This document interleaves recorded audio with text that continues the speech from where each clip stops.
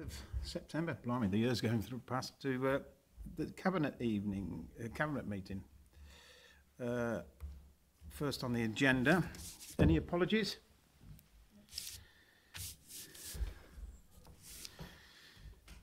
Item 2 is to approve the minutes of the meeting held on the 17th of August 2023.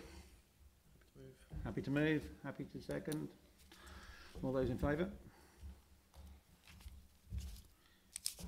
Item 3, declaration of interest is to receive any declarations of members' interests in any matters which are to be considered in this meeting. No matters of interest. Perfect. Thank you. Next item on the agenda is to answer any questions in pursuant of the executive procedure under rule number 13. Got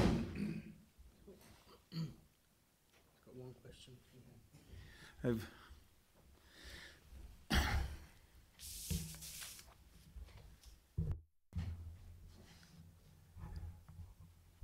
Is that ready to use, yeah? As there seems to be some conflicting information, including on your own signage at Marmion House, could you please confirm the opening hours for face-to-face help with regards council matters at Tamworth Information Centre? Thank you. Yep, thank you. Well, firstly, pleasure to see you as always. Thanks for coming. And thanks for highlighting this. You are quite right. There was an outdated sign there. So that's been removed. It's a smaller poster. We're committed to the face-to-face service there, and it is Monday to Saturday, 10 until 4. So that old sign has been removed. Thank you.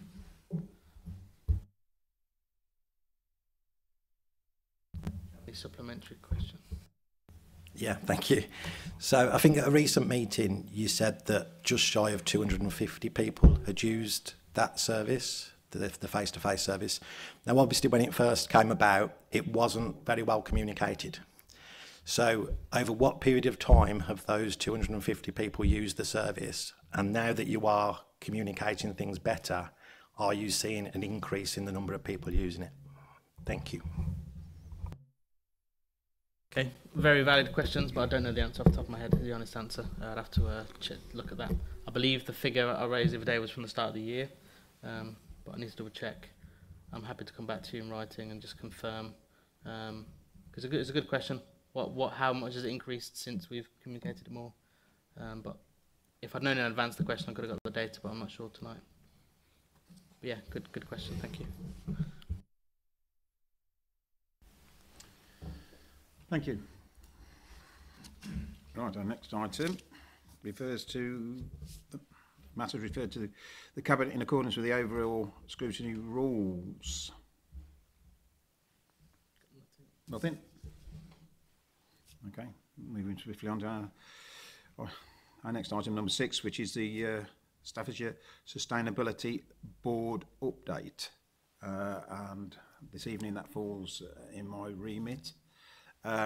This report has already been through scrutiny, which went through. The purpose of it is that the draft adaptation of the strategy in conjunction with Staffordshire Sustainability Board, and it is recommended that that the draft adaptation strategy, which there is an appendix to it, is endorsed, and to endorse that the preparation of the adaptation plan for the borough. As this has already gone through scrutiny, any questions? Not tonight. Right, if that's okay, I'd like to move it. Second it. All those in favour? Thank you. Item 7 is the Neighbourhood Impact Service on corporate antisocial behaviour. And who's got that? And that's in the hands of Councillor Summers. Thank you, Chair, and Tina Mustafa as well, as Assistant Director of Neighbourhoods. I say as well because Tina's head is more full than mine of this, I'm sure. So, but it's a bumper report. There is a lot in it. I mean, we've got some recommendations as well. But wrapped up in this report, we've got the launch, obviously, as you say, of the Neighbourhood Impact Service under the service transformation agreed under the Reset and Recovery. We've got a new corporate antisocial behaviour team that will support and empower our communities and will work in partnership with statutory partners as well as our own community safety partnership. And that in itself secures efficiencies of around 30,000 per annum, but seeks to revitalise and market our offer, which is focused on corporate antisocial behaviour. So just on that, we are going to have 4 officers covering 4 patches aligned to mirror neighbourhood policing areas. It's going to be tenure neutral, all antisocial behaviour triage and risk assessed with action plans agreed with all partners, working collaboratively, internally and externally to improve public perception of our place. And it's going to have tailored access through home visits and access points, Belgrave Fire and Police Station and Errington Office. New standards for service standard with key measures, so acknowledgements within 1 day of a complaint being received by the public, and agree an action plan of how we want to contact them. And the action plan that we're developing intends to bring forward the community safety hub proposals across our communities. So it's a long way from us, what was called street warden service, but it's hopefully going to be a much more efficient end-to-end service for our residents. They'll take ownership of the problems they're presented with and be able to work with our agencies across the board, which hopefully will improve things a lot. And as I say, perception is key for people. So if they can see that their issue is being handled and by normally one named individual, that will help them feel hopefully better about how they are having their issue dealt with. Did you want to say anything more on the community impact service, Tina, or just before I move on to the rest of them? No, that's covered fine. Thank you. Thank you. Means I've done a fair enough job then, I think. Also in the report, we've got the government's antisocial behaviour action plan. As you may have seen, what would imagine if it was printed, a nice glossy report with Rishi's face on it, reinforcing key principles around a victim-centric approach, multi-agency working and need for antisocial behaviour pathways, supporting inclusive and outcome focus are all integral to Tamworth's approach. So it's just kind of reinforcing what we're already doing. And also then we've got the update on the shared CCTV service. So we've obviously the service went live March 31st, 2020, and it's delivered savings of over 500k so far, and it's improved the service offer we have. We've got we've had an independent report commissioned by the Office of the CCTV Commissioner, and that highlighted the achievements of having 154 cameras upgraded, and that we accelerated investment, satisfied community impact assessment around that. We have detailed intelligence reporting, feeding into other intelligence to support hotspotting particular areas around the town, particularly the town centre at weekends. And we've got improved partner arrangements with PABSIS, which is Partners Against Business Crime in Staffordshire, which supports the retail and nighttime economy. And the police are finding the footage that they gather very useful. They can actually dial into the CCTV system and draw down evidence that they need directly without having to go through the main control centre. And with the help of the control centre, they can guide cameras to where they want to see as well live. And just on that as well, we are arranging a visit for all councillors to go and see that control centre, because none of us have seen it in 3 years that it's been in operation, so it'd be good for us to see what's covered. 154 cameras around the town is probably not what you realise we had until tonight, but yeah, they are all there, upgraded, up and working and doing their job in the background. So yeah, we're all going to go and see them hopefully a bit later this year. But yeah, a lot in that report. I mean, if you've got any questions, then you can try and ask me, and I'll try and answer them, or you can ask Tina. But happy to move the recommendations in the report as stated. Thanks, Chair. Thanks, Martin. Yes, it is comprehensive, lots of pages. So first, I'd like to say well done. And secondly, I'm going to open it to Councillor Jay, who's got a couple of questions. Thank you. On page 39, talks about launching a new digital tool for people to report antisocial behaviour and take a tougher approach in holding the police and agencies to account. So that tool, is that for them to report it to us, the council, so it doesn't go to the police? Is that right? Thank you, Chair. Thank you, Councillor Jay. Yes, so the interactive tool will be hosted on our website, so it allows us to triage and risk assess how we manage that corporate ASB. So it will be done by us first, but then obviously if it requires a multi-agency approach, then we'll have an action plan that signposts out to the relevant agency. But it will be us first and foremost who host that, yeah. So does that not risk people, thinking they reported it to the right place and they haven't? So for example, if you on page 40 we've got the table, it shows the complaints received. Again, I'm assuming they're the ones we're receiving to this team, right? So it's 44% is around nuisance vehicles. Nuisance vehicles, quad bikes, etc., riding around is an issue, and people are told to report to the police. And then the feeling is report to the police many times, they don't come out, nothing happens, so I'm going to stop reporting it, right? And then it looks like the issue's gone away, but it hasn't. People are just fed up. Is there not a risk that they start reporting it through this tool, thinking this is the way to do it, and then actually even less happens because the police aren't even aware? Is there any way to link it up to the police so they're actually getting the data? Yeah. Or from the police into ours somehow? Excellent question. And I think as we develop that tool, the point behind it is that will be scripted and there'll be workflow, so that if we're able to signpost it out to those other agencies at that first point of contact, then that's our preferred approach. The issue we've got around having, that single sort of contact point is that the police operate a completely different system and infrastructure. They've got Storm software, which you can imagine has got all the firewalls around that, so there's not an opportunity to have a national database that we can plug into. But to limit that opportunity for there to be confusion, because you're absolutely right, people see us as being the answer to all the problems when we may only be part of that solution. There will be a series of workflows behind that within that first day of acknowledging, triage it, risk assess it and signpost it, and we communicate that properly.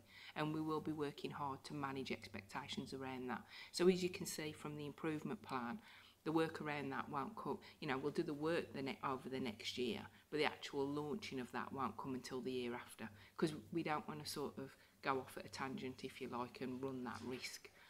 So there'll be a lot of mapping done around that first with partners to see how best we can manage it.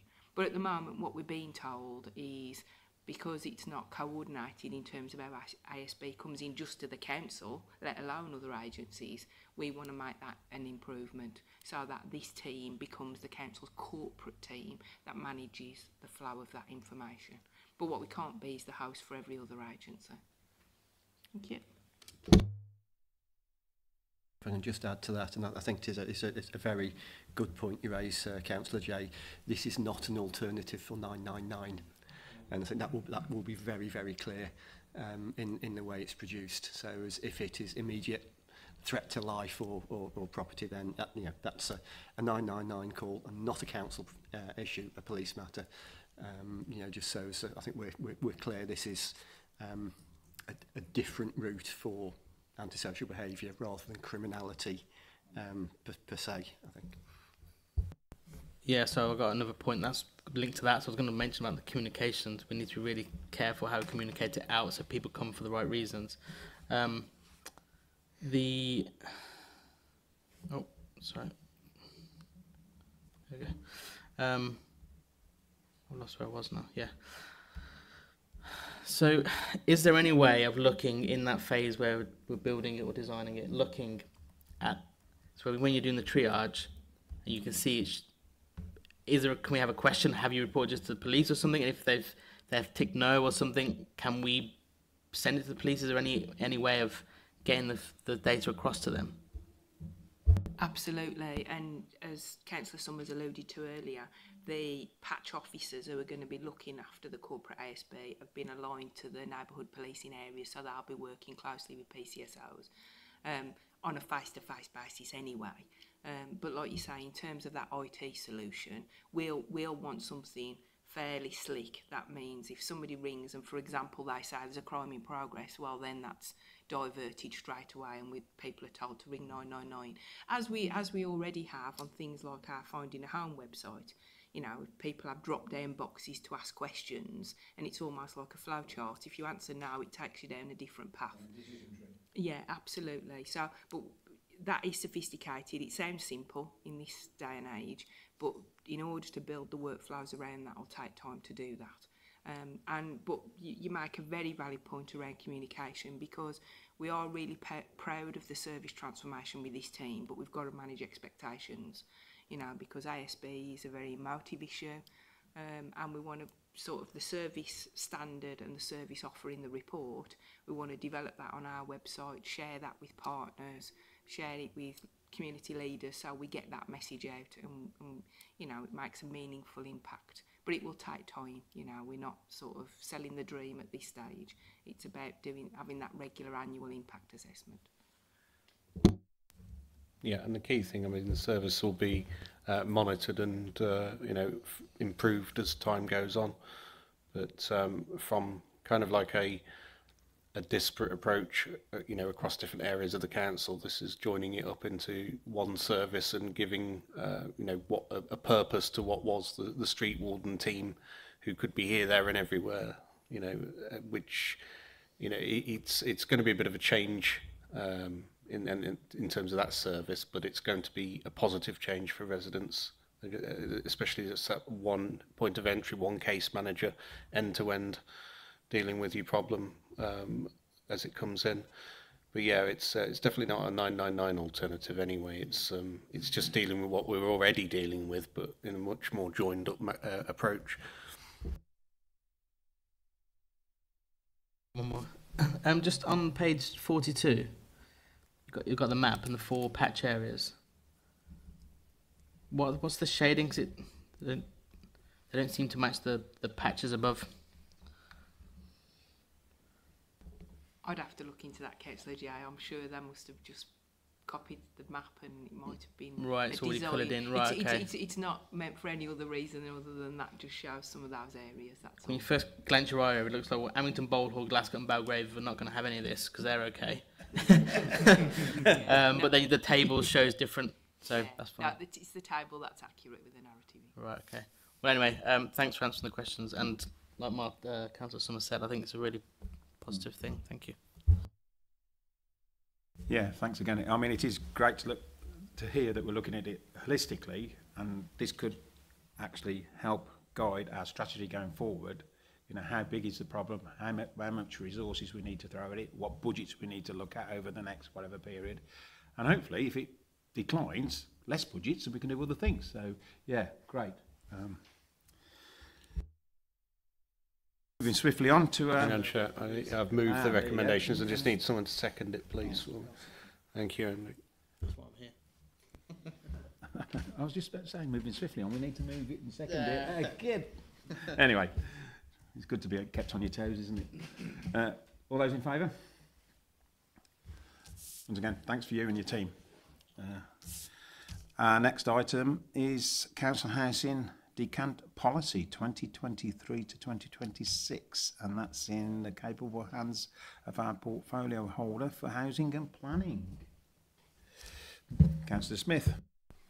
Yeah, the Assistant Director of Neighbourhoods is going to be much better at going through this than me. But just to say, it's an update of the Council's decant policy, which sort of intertwines with a lot of the housing regulations that are coming through now. But if that's okay with you, Chair, I'll pass it off to Tina Mustafa. Over to you, Tina.